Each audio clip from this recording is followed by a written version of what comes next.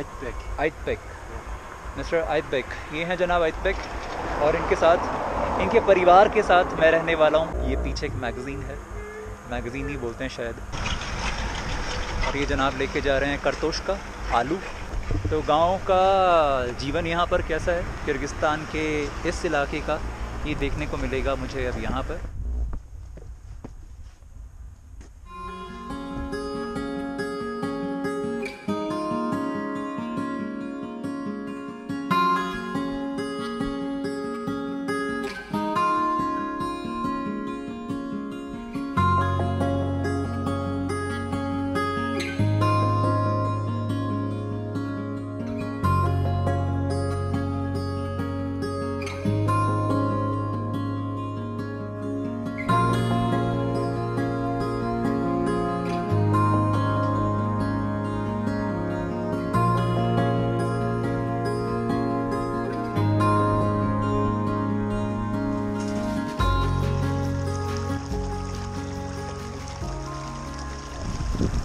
साढ़े 11 हो रहे हैं। मैं तो 7:30-8 बजे उठ गया था। और ये जनाब आइतबेक, जो मेरे होस्ट हैं, इनका नाम है आइतबेक, और इनकी जो वाइफ है उनका नाम है शायद गुलनाज। पीछे उनका घर है।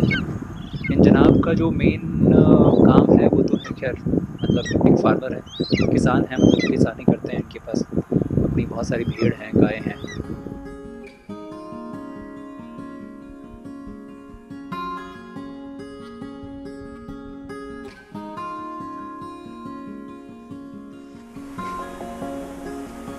Shall I hold it? Shall I hold it? You need torch? Okay. मेरे ख्याल से ये शायद एक स्टोरेज स्पेस है, जो सर्दियों में सामान रखने के लिए, जैसे आलू वगैरह रखे जाते हैं।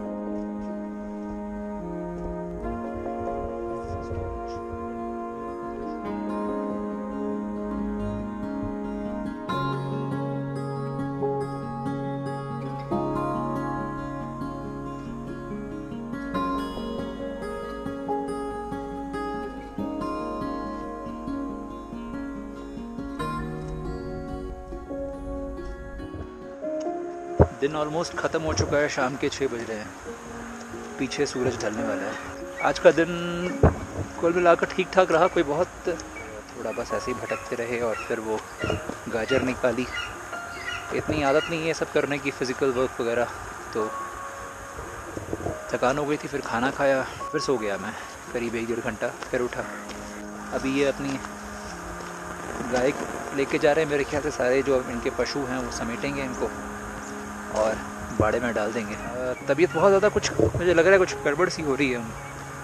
शायद इसका रीज़न ये है कि कल से मैं कोई बहुत अच्छा खाना नहीं खा रहा हूँ, न्यूट्रिशियस खाना नहीं मिल पा रहा है। ब्रेड है और जैम है, क्रीम है, और इसके साथ में चाय पी रहा हूँ। एक बहुत बड़ी दिक्कत ये है कि ये लोग सिर्फ आपस में ही बात करते रहते हैं। मुझे बड़ा अजीब लग रहा है, मतलब यहाँ रहना थोड़ा भारी सा होने लगा है, जबकि 24 घंटे भी नहीं बीते। और मैंने सोचा था कि यहाँ इस जगह पर रहूँगा, ये नेटवर्क यहाँ आ नहीं रहा है, कोई इंस्टाग्राम नहीं, कोई यूट्यूब, फेसबुक सब बंद है मेरा, इवन व्हाट्सएप मैसेज भी नहीं कर पा रहा हूँ। नेटवर्क नहीं आना मेरे लिए परेशानी नहीं है, लेकिन कम्युनिकेशन नहीं हो पाना किसी भी तरह का। लोगों के बीच में रहते हुए भी ऐसा लग रहा है कि मैं अकेला हूँ, और ये मुझे अच्छा नहीं लग रहा है इस वक्त। ऊपर से सेहत थोड़ी सी, तो कुल मिलाकर ओवरऑल मुझे कुछ बहुत ज़्यादा अच्छा सा नहीं लग रहा है, जबकि इतने सुंदर लैंडस्केप में हूँ मैं।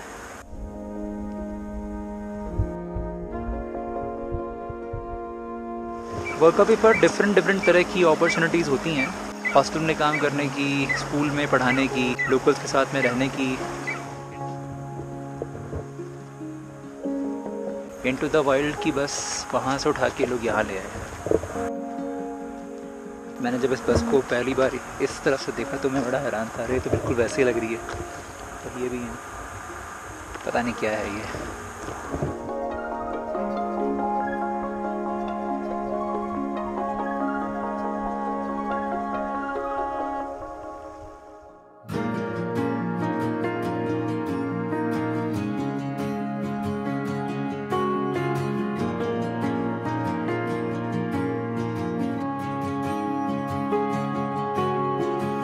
तो अभी काम ये है, ये ग्लव्स पहन के ये जो उपले बोलते हैं इसको, जो सूखा हुआ गोबर है, इसको वहाँ लगाना है।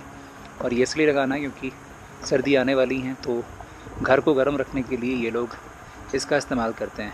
एक चिमनी जैसी है, फायर प्लेस है, उससे कमरा गर्म बना रहता है। जो बड़े बड़े उपले थे ना, उनकी तो बाउंड्री बनाई है और छोटे छोटे अंदर डाल रहे हैं। बस यही बताना था आपको, भविष्य में बहुत काम आएगी आपके।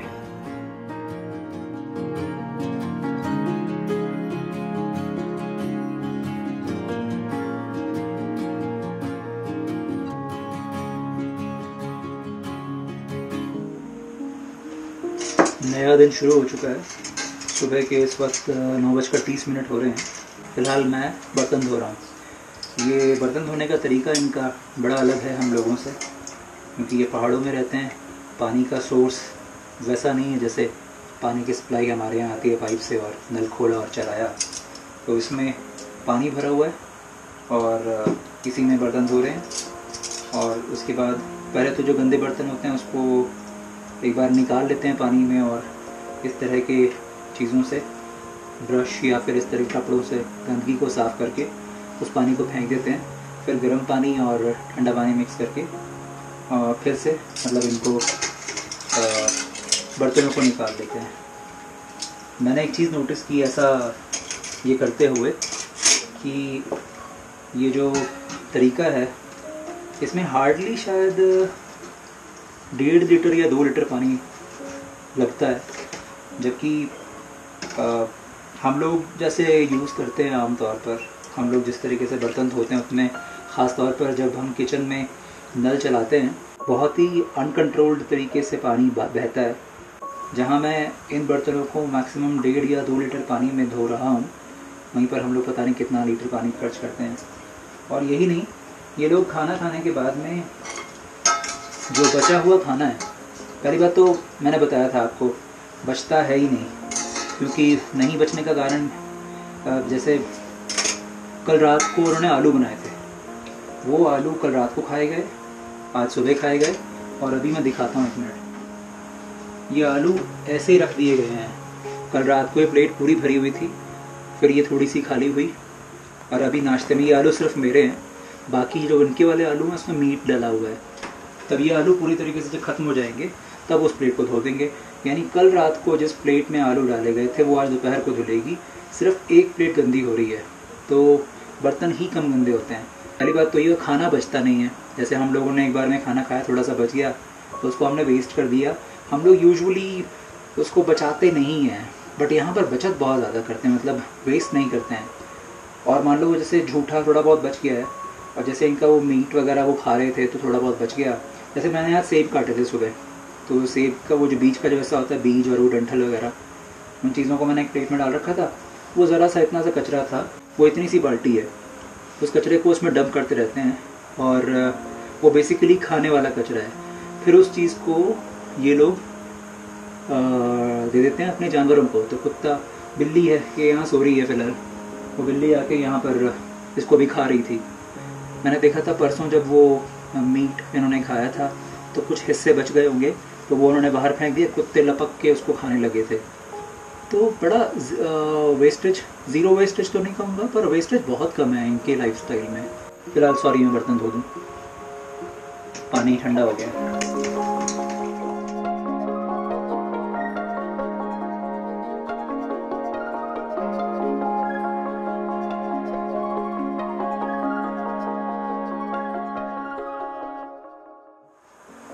अभी ये लोग 1 या 2 दिन तक आलू निकालने वाले हैं, और मुझे लगता है कि ये लोग चाहते थे कि इस वक्त कोई ना कोई वॉलंटियर आए ताकि आलू निकालने में मदद कर सके।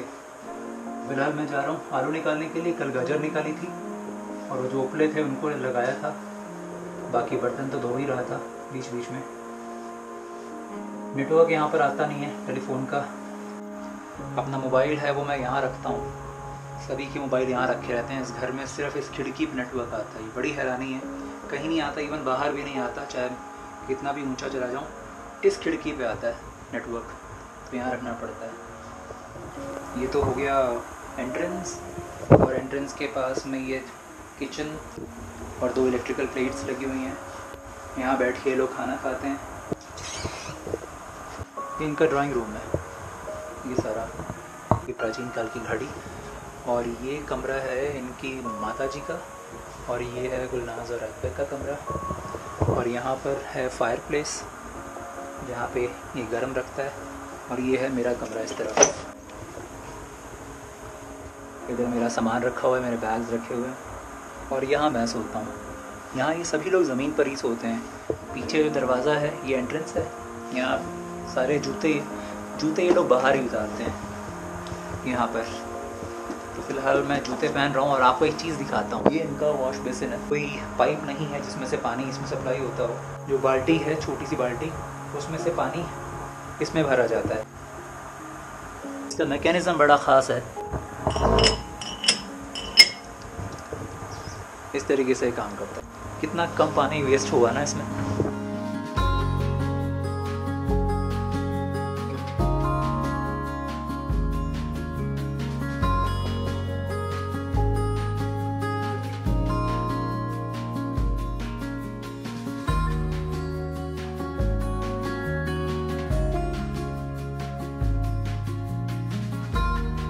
कल सुबह यहाँ पर मैंने गाजर निकाली थी। कहाँ गई गाजर वाला एरिया वो, वहाँ पे भी गाजर पड़ी हुई हैं। इनका कहना ये है कि निकाल के इसको सुखाना है। तो गाजर सूख रही हैं, अभी वहीं रखी वहाँ पड़ी हुई हैं।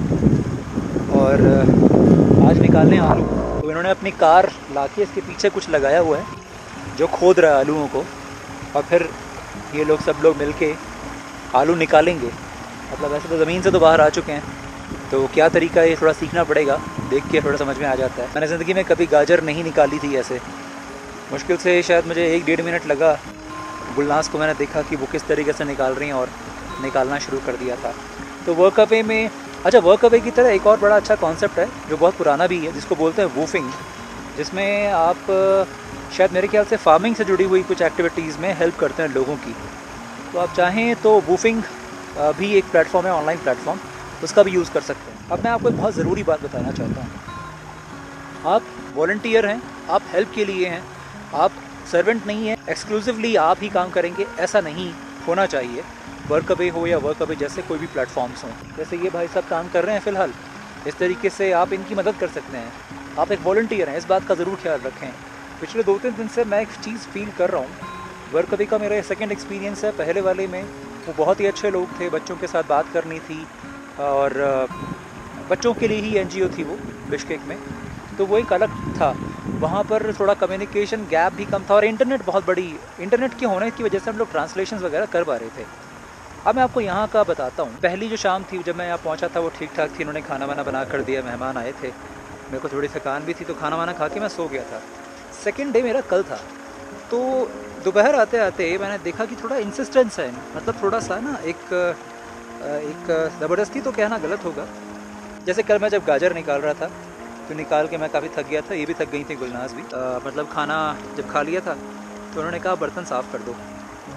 तो मैंने उससे पहले कहा कि मैं इनके साथ कहीं और निकलता हूँ। उन्होंने कहा नहीं, आप बर्तन साफ़ कर दो। फिर उसके बाद में शाम को भी वो जो गोबर वगैरह उठाना था, वहाँ पर भी मैंने देखा कि मैं अपनी जो मेरी फ़िज़िकल एबिलिटीज़ हैं, मैं अपनी ताकत के हिसाब से हेल्प करा रहा हूँ, लेकिन शायद इनकी एक्सपेक्टेशन ज़्यादा थी। और आज भी ये जो भाई साहब है ना, दूसरे वाले नीली शर्ट वाले, ये कल शाम को आए थे। ये थोड़ी बहुत इंग्लिश जानते हैं, ये इनके पड़ोसी हैं। तो बड़े खुश हो रहे थे जब मैंने अपना कैमरा वगैरह मैं ऐसे रिकॉर्ड कर रहा था। मैंने बताया जी मेरा चैनल है और मैं उसके लिए ऐसे वीडियोज़ बनाता हूँ, तो खुश हुए और इंग्लिश में बात कर रहे थे। ये अच्छी बात थी और बड़ी दिलचस्पी ले रहे थे, जो कि इन दोनों की तरफ से मैंने देखा कि दिलचस्पी वाला एलिमेंट कम है, शायद काम कराने वाला एलिमेंट ज़्यादा है, ऐसा मैंने फ़ील किया। तो ये कहने लगे कि आप आए हो तो मैं आपको घुमाने ले जाऊँगा। मैंने कहा बिल्कुल चलूँगा, कब चलेंगे। तो क्योंकि ये जो मेरे होस्ट हैं वो भी थोड़ी बहुत इंग्लिश समझते हैं, इन्होंने आपस में बात की और ऑलमोस्ट इन्होंने उनको कहा कि पहले आलू निकलवाओ, उसके बाद फिर घूमने वगैरह उसके बाद में जाना। तो ये चीज़ मेरे को थोड़ी सी गड़बड़ लगी। समझ तो मैं गया था कि आपस में क्या बात कर रहे हैं, हल्का फुल्का समझ में तो आता ही है। और आज ये जो भाई साहब हैं जो हेल्प करा रहे हैं, इनकी पड़ोसी, ये मुझसे बात कर ही नहीं रहे हैं। देखते हैं आगे कैसा एक्सपीरियंस होगा। आप लोग इसको देखते जाएं, आगे जैसा जैसा होता रहेगा बताता रहूँगा, उस हिसाब से थोड़ा सा आप भी सावधानी रखिएगा। Do we have to pick afterwards? Not now.